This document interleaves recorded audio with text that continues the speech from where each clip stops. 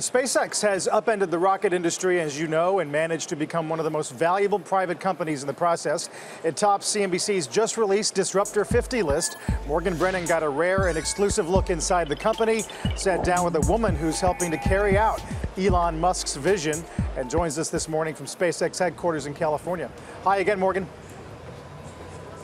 Hi, Carl. Good to see you. So this is a company that Gwynne Shotwell, COO and president of SpaceX, says is now valued at about $28 billion. Now, I sat down with her for an exclusive interview inside this building behind me. This is SpaceX's rocket factory. It was a rare interview. It covered everything from SpaceX's ambitious plans for human space travel to the business model that is enabling this company to carry out the vision. Is SpaceX profitable? We are profitable. We've had many years, actually, of profitability. The years that are financially rough for us are the years where we have issues. So issues like the explosion on the launch pad in September 2016? Correct. Okay. So that made 2016 a tough year, 2015 as well. And in light of that, I mean, part of the reason that SpaceX is on number one on the CNBC Disruptors list. You've had an incredible past year of major milestones. You've broken a lot of records, but also it has been that fast turnaround after that explosion back in 2016. How were you able to do that so quickly? That was actually a really hard problem to unwind, the issue that we suffered on September 1st, 2016. It actually gave the teams time, the production teams, time to catch up, actually. It's kind of a horrifying way of catching up on production, to basically not be flying because of that issue. But it did give us time to catch up, and also gave us time on the engineering side to continue designing the upgrades, resulting in the last launch that we had, the first Block 5 launch for Bangabandhu. I want to talk about one of your emerging revenue streams that's a little more near term, the satellites. You recently won FCC approval for a constellation of thousands of broadband satellites. How does that help fund some of these longer term plans? The market size for launches is dramatically less than telecommunications. So that's a nice way to go and make additional revenue. In addition, it's very complementary to the work that we're doing right now. Dragon is a very sophisticated satellite, and we have our own launch capabilities. So I think we'll be able to, assuming we get the physics right, as well as the business right, I think we'll be able to place a constellation that could be quite successful. Adam Jonas at Morgan Stanley argues that the broadband capability could be used for Tesla. It could be used for Tesla. Just like Tesla battery technology, I believe we've leveraged for Falcon 9 and Dragon as well. So yeah, the companies are not, we're not joined, but we do share technologies and capabilities wherever we can. In fact, I think the Boring Company could be the way that we house people on Mars. We'll have to dig tunnels for folks. Really? I think so. Makes sense. One of the other things that's been brought up by some analysts is the idea that maybe the technology is being shared on manufacturing floors as well, that there's cross-pollination. Is there? I think we've learned from Tesla on manufacturing. Yes, they produce far more units than we do. We will produce about 14 first stages this year and roughly 30 second stages. Tesla's producing thousands of cars a week. So there's a lot we could learn from Tesla for sure.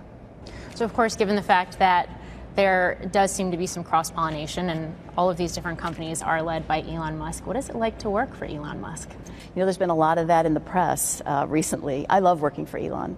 He's a great boss. He's funny. He's incredibly fair, almost to a fault. And he works really hard. He's an inspirational leader, inspirational boss, and I want to work hard to make sure I do whatever it is I can do to help him. How much time does he spend with you conquering space and mapping out some of these targets and these technologies? He spends roughly half time on SpaceX and roughly half time on Tesla, and that varies depending on what's happening in either company. You've done 9 rocket launches this year so far. You've got another one scheduled for this week. How should we think about that launch cadence going through the rest of the year and beyond?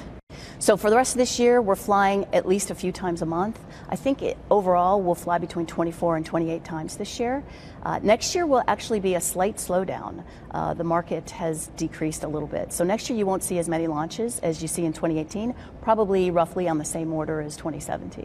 Why is it slowing down next year? The geotelecommunications industry has flown between 18 and 24 satellites a year. Last year, very few satellites were ordered in 2017. That makes 2019, 2 years later, a lower cadence year, because buyers of launch tend to buy about 24 months or 2 years in advance. Now, longer term, both you and Elon have expressed this vision to see rocket launches that are as regular as airliner flights. When does that happen? So obviously the market has to grow a bit. We launched 18 times last year, served the market. As I said, this year we'll launch just under 30, serving the market. And we're doing probably 60% of the launches, 60% of the launches across the globe. So in order to launch every day, you have to have a lot more launches. And I think once we're flying people, that could actually be realized. So guys, we spoke about that. We also spoke about the new BFR, short for Big Effing Rocket, that is under development by SpaceX, and which will be the rocket that is expected to start carrying humans to Mars. Shotwell saying that they're still on track for that process to begin happening in 2024.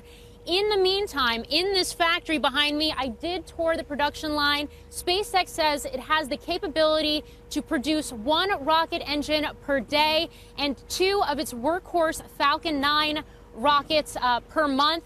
Specifically, the newest, most powerful version of Falcon 9, known as Block 5. I think with the time I spent with Shotwell, both in sitting down and touring the manufacturing process, one of the things she really stressed was that it is not just about the innovation of the products themselves, the design of the products themselves, but that this is also a company that is innovating on the manufacturing line and adopting new processes, and all of that goes towards the cost cutting that SpaceX has become so famous for, as it has made space once again very exciting to the world. Morgan, I get the reusable rockets part. All this talk about Mars, I don't know about you. I don't want to go to Mars. I like it here. I'm not sure you're the target audience. I mean, but I don't know. I mean, who is the broadband satellites, though? Very interesting. And Shotwell seemed to be talking about the size of the market for that. Is that what we should expect? That all of these potential launches that SpaceX is going to be able to do in a potentially more cost-effective way, that sort of thing is going to be their bread and butter? I think the satellites are a very big part of, and remember, the satellite business, and specifically the emerging broadband satellite business overall that a number of companies are looking to get into, is expected to be a very high margin business for a company like SpaceX. That could be another revenue stream that helps fund development of its BFR rocket to start doing these missions to Mars. It certainly sees it as a big opportunity.